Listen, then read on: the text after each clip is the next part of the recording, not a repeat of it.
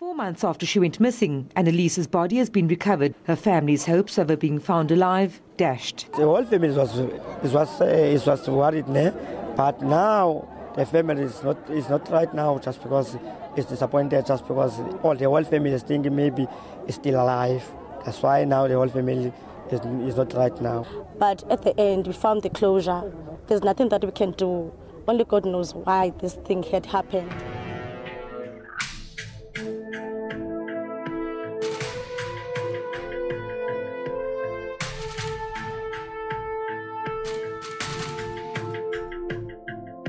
Hi everyone, welcome back to my channel, and thank you very much for joining me here again today. So last week we spoke about the absolutely heartbreaking case of Jeremiah Reiters, and that was quite the hectic case to talk about, and if you haven't seen that, I will link it up here for you.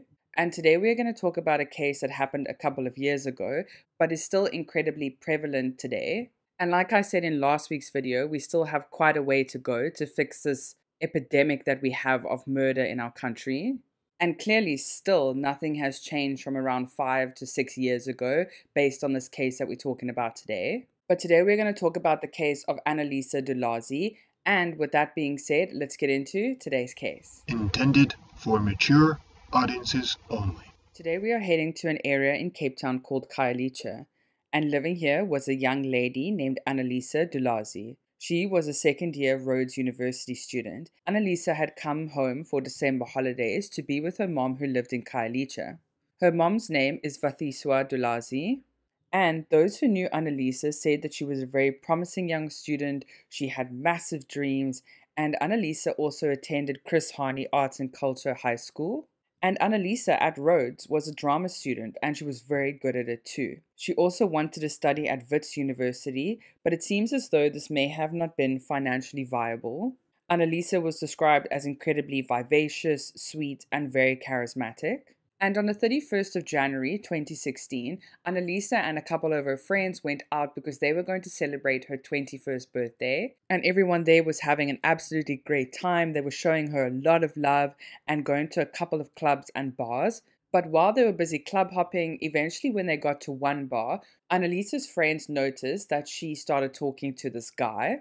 They were talking, they were busy dancing, and they eventually got a little bit closer.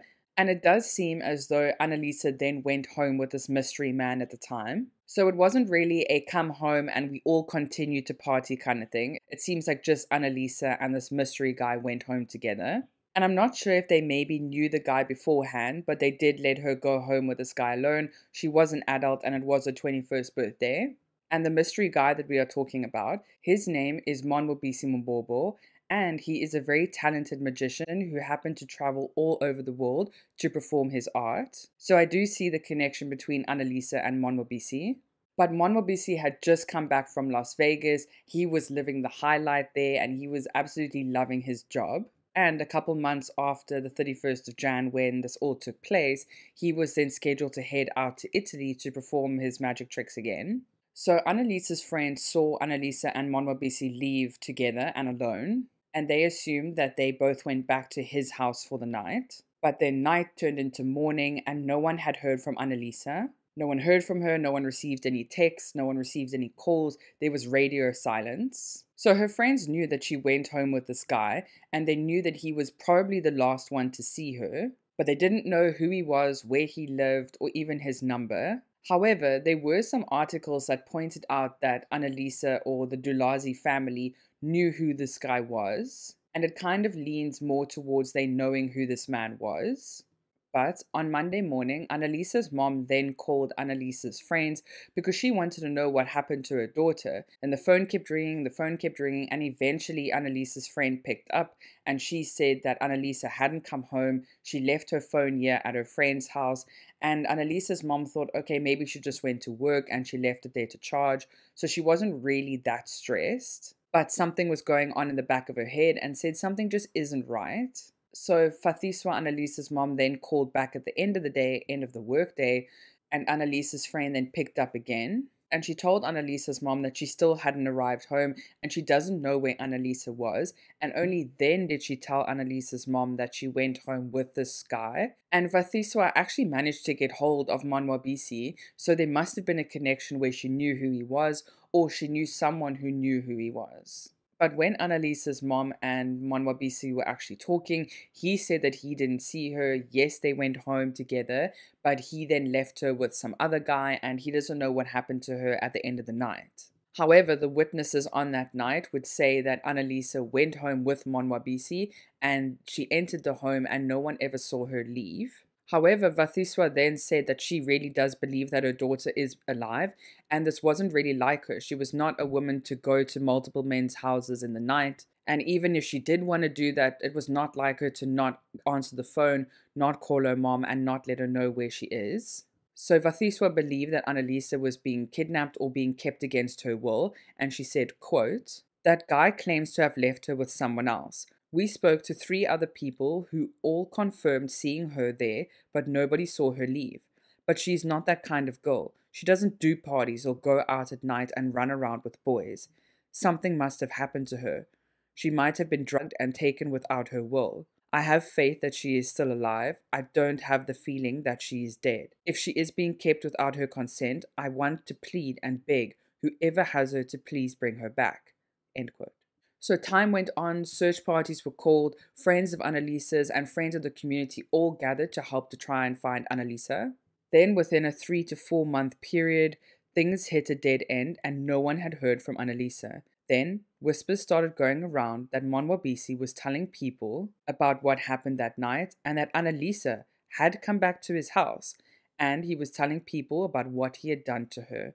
And eventually he told too many people and someone turned him into police. Police then came knocking on Monwabisi's door and they then asked him to come in for some questioning. Once Monwabisi was in police custody and he was in the interrogation room, he confessed and he sang like a canary. He let police know exactly what he did to Anelisa and where her body could be found. Like I said, during his confession, he did tell police where her body could be found and he said that he would take them now to find her body and he would point out where she was. So police and Monwabisi all got into the police van. They then headed back to Khayelitsha and they drove right up to Monwabisi's house. He then got out of the car. He walked to his next door neighbor's house, stopped, pointed at a concrete slab and said, "There she is." Monwabisi was then immediately read his rights and arrested for the murder of Anelisa Dulaze, and her body was found in May of 2016. Monwabisi then confessed to Anelisa's murder, and this is what he said. According to Monwabisi's plea deal, he said that he had been drinking whiskey when he met Anelisa while they were out on January 31st, 2016. The two then went home with each other where they then had sex, and when Anelisa wanted to leave, Monwabisi said no she can't and he wasn't done. And when Anelisa kept wanting to leave, telling him that she wants to definitely go, he got angrier and angrier, and then an argument broke out between them and they wrestled. Monwabisi then pushed Anelisa very hard, using a bottle to hit her over the head. When Anelisa was pushed, she hit her head against the wall and she slumped and fell to the ground. Monwabisi then left her. He didn't check on her. He left his home to seek help from a friend, but he couldn't find his friend.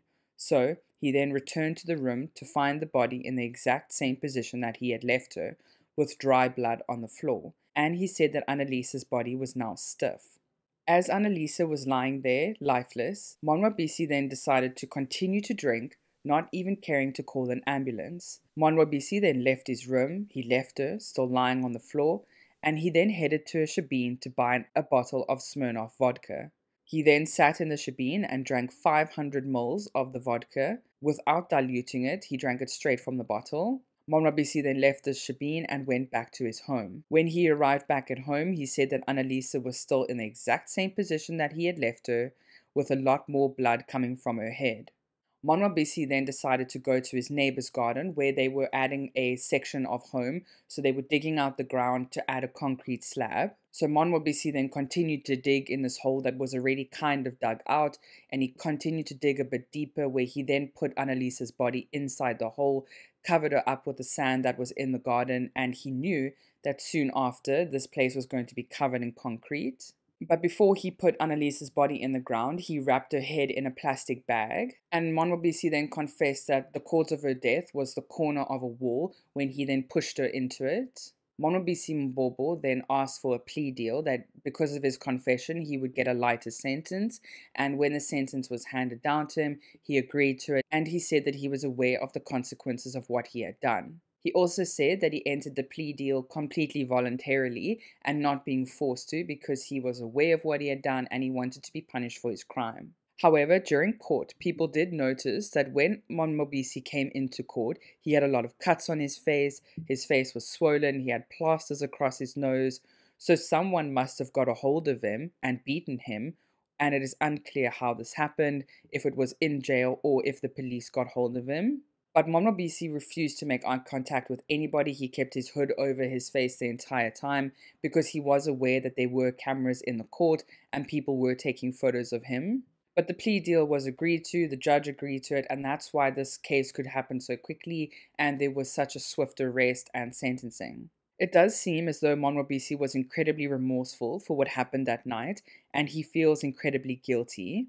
And in the end, Monwabisi Mbobo was sentenced to 15 years for the murder of Anelisa Dulaze and 5 years for her kidnapping. Both sentences are to be served concurrently, and so even though he signed a plea deal and even though he was sentenced to 20 years, it is most unlikely that he will spend that full time in jail. And when the sentencing was done, Anelisa's mom and Monwabisi's mom both met up and they hugged each other and they forgave each other. And Anelisa's mom said that she completely forgives Monwabisi for what he did because she said, quote, "Forgiveness is the most important thing. He has shown remorse and apologized. If I don't forgive him, it means I'm taking on all of his sins and putting them on me. I am happy with how this case has been handled. I am feeling better, although I am sad. Anelisa's siblings are better." End quote. I do think that Monwabisi was incredibly remorseful and sorry for what he did once he sobered up and once he realized the extent of the damage that he did to Anelisa. However, he still did what he did and a life was still taken. And remember, he was the one going around telling people what he did. And if he hadn't have said anything, he may never have been caught. And was he telling people to brag? Was he telling people because he felt guilty? And was he only sorry that he got caught? But this is an incredibly senseless murder. Anelisa Dulaze was an incredibly promising student. She had so much going for her.